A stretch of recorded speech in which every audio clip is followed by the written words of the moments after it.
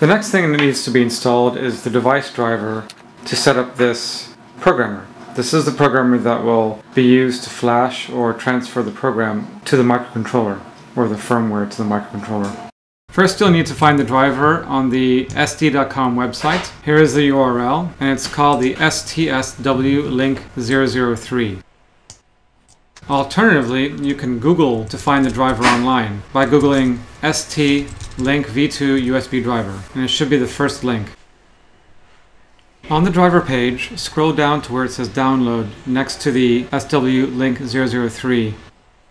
After you click the download button, you should see the file downloaded, and you can click on that file and open up the zip folder that it creates. You'll find a single file in that folder. You'll want to copy that file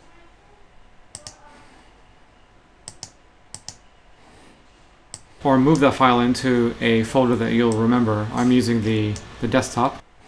This is an application that will install the driver on your computer. Run the program to start the installation.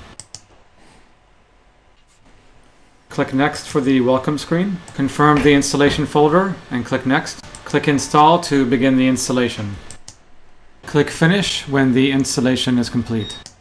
You can take your ST-Link programmer and plug it in to a USB. You will notice a status bubble appear notifying you that the device is being installed. Quickly click on that status bubble to get information on the device being recognized. Click on the Close button to close this dialog. The ST-Link driver and the ST-Link programmer is successfully installed. Thank you for watching.